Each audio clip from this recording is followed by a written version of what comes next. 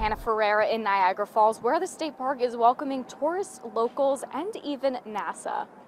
I'm always impressed and sort of, I guess, relieved a little that people are actually interested in space. Astronaut Jeremy Hansen will be making history next year as the first Canadian to fly to the moon. But right now, he's making a stop on the American side of the falls as the city prepares to make history during Monday's total solar eclipse. We maybe don't talk about it in our daily lives, but when I meet with people, the passion for this comes out, and I see it in a lot of people. This passion for space can be seen in Mark Cornelius, who has been planning to see this eclipse for the past 7 years. We've been talking about coming here for this event since, what, 3 months before she was born? They say that when you're in totality as opposed to anywhere else, there's a different emotional experience because it's so dark, it's so different. A chance for emotion and education.